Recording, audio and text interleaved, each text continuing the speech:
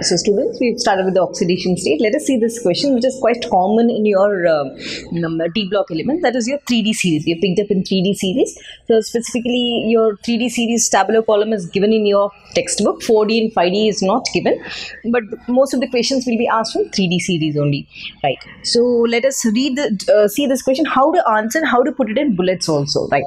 So what did they ask us? Explain the following stability of +2 oxidation state. Okay.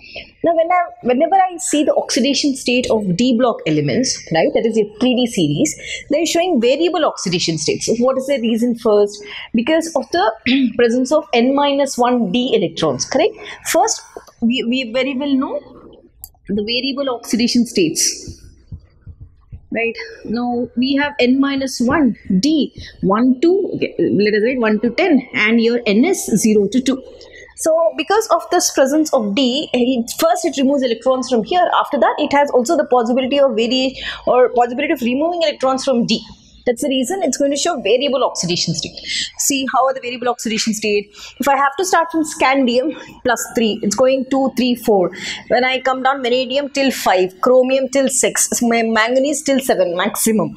Then iron, again this, cobalt 4 in this. Now what is observed? They are asking us to speak only in terms of +2 oxidation state, right? So when I have to go with the first series, now let me speak about this till here, because this is the break point. Now till 7, again it started decreasing, isn't it? Now let me take as the first series here, and let me go with the second series, not second series, not 4D series, the second set, first set and second set. So when I have to speak in terms of first set, that is from your scandium to your manganese, and second set, let me speak or write in terms of Fe to zinc, so iron to zinc. So what are you observing from the first set? That you are able to observe higher oxidation state.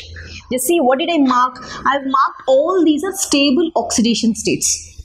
Very stable oxidation state. So what am I trying to explain? In the first set of series compared to +2, the higher oxidation states are more observed, right? So let us write that in first set, scandium to manganese, higher oxidation states are observed. Your higher oxidation statements for all these, they are stable enough. Yes, done. Now when I am proceeding down to the lower the second set, what are you observing? In Fe, +2 is stable, cobalt +2 is stable, nickel +2 is stable, copper +2 is stable, zinc +2 is stable. So in lower end of the series, +2 oxidation state is more stable. Right? So now why? What is the reason? They're asking us. So reason is, suppose if I take this iron, now if this is 3d6, 4s2, isn't it? Suppose if I take out 2 electrons, what is it left with? 3d6. Fine.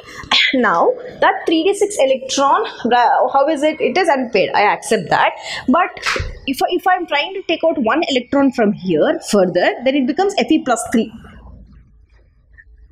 This D electron then becomes 3d5. That is stable. Yes or no? Yeah. So that stability or that d5 electronic configuration can be attained by overcoming the nuclear attraction from here. Means the nucleus is trying to drag the electrons, d electrons. Yes. So this inner Dn-1 is very strongly pulled by the nucleus. So what does it prefer first? It tries to prefer +2. Then comes back to +3. Yes, it can't go till +7, right? Now let us come back and see for CO. When I see for CO here, again +2, yes, so this becomes 3d7. It becomes difficult for me. I have to apply extra energy, ionization enthalpy, to pull this electron because it is closer to the nucleus. Let us come back to nickel. Here it is +2. And done, removed. How many are left? Again, it has D8 electron that is dragged by the nucleus. So it first prefers +2 and then goes to +3, then goes to +4. But preferred first is +2. When I have to go to copper, 1s1 here. If I have to see your copper, S1 electron gone, then it attains 3d10, stable configuration. Yes. Now, if I have to compare that in aqueous solution, compared to Cu plus and Cu plus 2. Cu plus 2 is more stable because of the disproportionation reaction which it shows, which I explained in one of the question. So Cu plus 2 is more preferred because of this disproportionation reaction. It gets oxidized and reduced in the same reaction. Now when I come to zinc, it's going to remove 2 electrons and attain stable D10 configuration. So what am I trying to explain all these? I am trying to explain when in D block element, when I go from left to right, basically it is left to right, isn't it? The plus 2 oxidation state becomes prominent. Why? Because of the inner D electron which are pulled by the nucleus. Z effective is more high in the higher this particular elements, and that's why it tries to prefer plus 2 state only. So more stable due to an inner D electrons. What do you say? They they experience, right? They experience higher nuclear charge. What is this? This is Z effective. So that is the reason here higher oxidation state and this is lower oxidation state. Right. Now one more important thing you have to remember. Plus 2 and plus 3 oxidation state, whichever are showing, are always ionic compounds. They form ionic compounds. When it is higher oxidation state, that is your 5, 6 and 7, all these. So higher oxidation states are always, they're going to always form covalent compounds. Remember this concept please.